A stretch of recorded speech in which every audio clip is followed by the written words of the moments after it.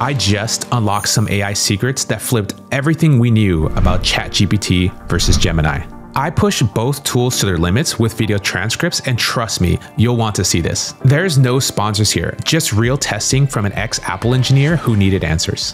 What I want to do is going to go to platform.openai.com. So this is the playground in which you can actually do stuff with. And if you go to playground, this is like basically like a ChatGPT, but for OpenAI. And this is how we're going to test these models. So I'm going to use the 001 GPT-4o mini. And then I'm going to say the max tokens, I'm going to bump it up to like 1600, because I don't think I need that much for the return. And then this is the temperature. I want it to be, let's start off with 0 because I think accuracy is really important. And so, okay, so what I'm doing here is I'm hitting this little star button. So the star button will basically generate a prompt for us that will work well for what our task is. So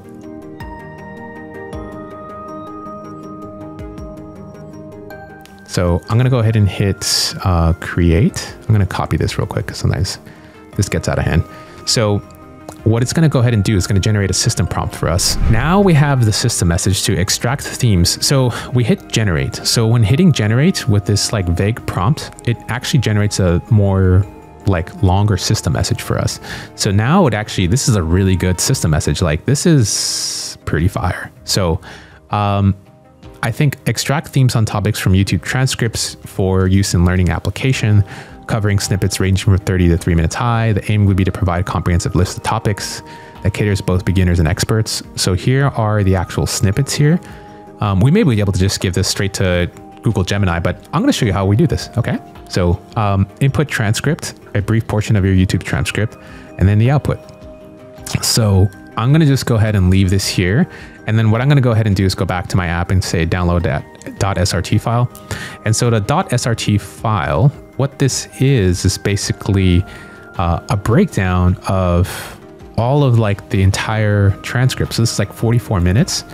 And this is done with all the different files there. So within here, I'm going to go ahead and just copy and paste this whole thing here and go back to the platform. And then I'm just going to go ahead and enter this transcript. Let's say,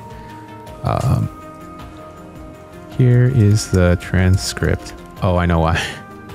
Because I have such a long context window in this video file, it's freaking out. Okay. And I should just hit run and it should just cook, I hope. I don't think it's gonna take that long. If not, I'll have to do like 01. Okay, cool. Wow. This is awesome. Okay.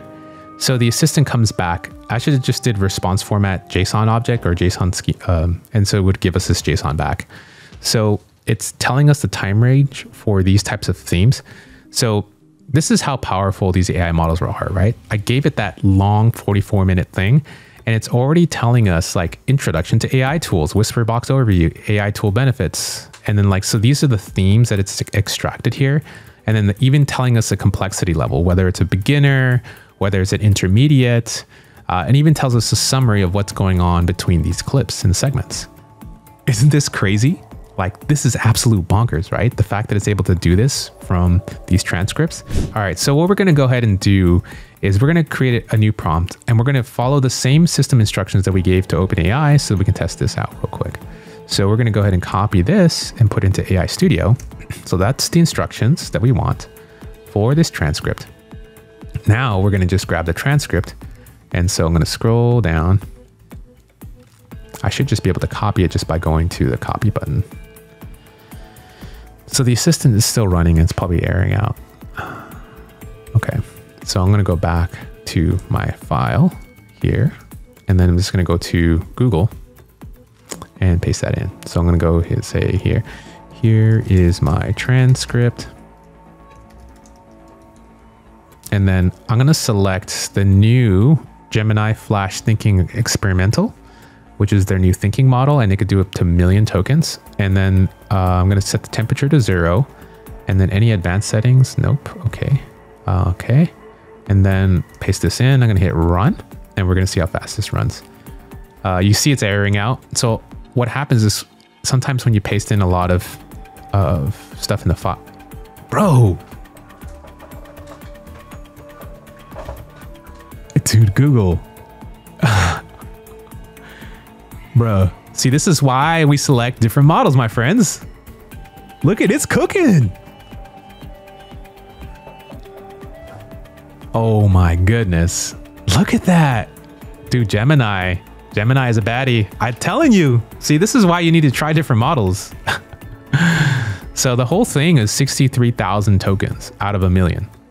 And we're still cooking. Bro, OpenAI over here is like, yo, I kind of gave it to you, but if you really want more, you got to pay up. Bro, I feel like I'm talking to a mob boss right now with OpenAI. You know what I mean? It's like, yo, like this is the second time I ran it. It didn't even give me the results I wanted, right? Like it only went to 45 seconds. It could just be hallucinating all of those. I don't even know. This is O3 Mini, the high. The one that scored all the highest on all those benchmarks. See, this is why it's important to test all the different models. And in my experience, Gemini, Google, I mean, I've been like realizing this for the past like half a year. Look at how it cooks, right? Sheesh. It's still going. Let's go. Make it rain. Come on, Google, make it rain tokens. 49 seconds. It came up with all of this. 49 seconds. Did you see how much we cooked? We cooked, fam. So I have Gemini 1.5 Pro.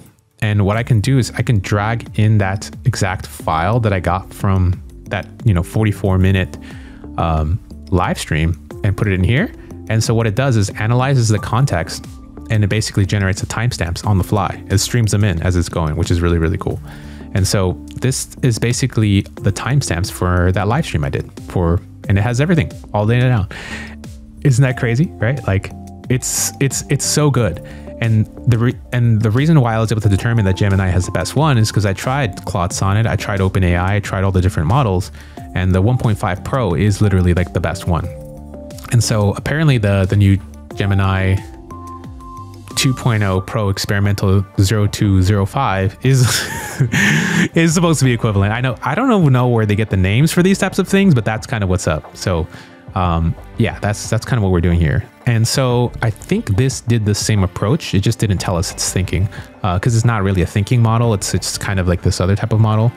Yeah, so doing this, by the way, in AI Studio is free. So any of this prompting stuff that I'm doing doesn't cost me any money.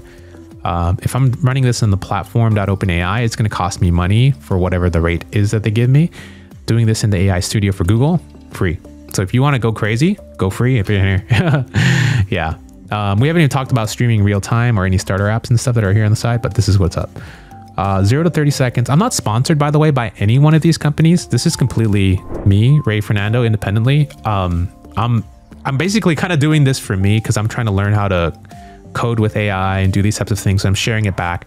I used to be an engineer at Apple for 12 years and now I'm basically on my own. So this is the output. I kind of like this output. So yeah, Google Gemini is on par with this type of stuff. And you see how long it takes us to process this stuff, like upwards of, I think the shortest time I saw was 49 seconds. We're talking about like 80 seconds or so exactly here. So here's the refined prompt and markdown. All you have to do is hit this little copy button. And this is the button that you'll basically use to then paste it into the developer message here with OpenAI. So if you're going to be working with this, when you go to rayfernando.ai, you can go to the refined prompt markdown and just hit copy. This just shows you what it looks like when it's formatted. Part of the reason why I like working with Notion is because you're actually directly working with Markdown, whether you realize it or not. And it just so happens that these large language models are extremely good at understanding this concept of Markdown. So with Markdown and this language, there's a hierarchy, right? So there's like the top level thing, which is what you see, the header, and then there's these subtopics and all these types of things. So you can actually think about giving instructions to a language model like the OpenAI or Gemini, following this structure, and it'll actually be really good at following it. So that's sometimes better than just giving it a blob of a paragraph, because that paragraph, it may or may not understand what you're trying to do. And that's part of the reason why we use platform.openai and we hit the generate button. So the generate button took that big blob of text that we had originally, which was up here for our first prompt. This is what we wrote out. We know this just a stream of thought. This is what I want. But then in platform.openai with generate, do you see what it generated? It generated the markdown for us. It generated that structure that these language models need so that we can get the output that we want. And let's just kind of break this down a little bit. So you see it says the steps. It told the language model what steps to follow once you receive this information. And then it even tells it what the output format is. So when you give me the output, these are the most important things you need to give me. And here's an example. And just by doing that, along with any other notes, it helps it completely figure out what to do. And this basically makes it repeatable.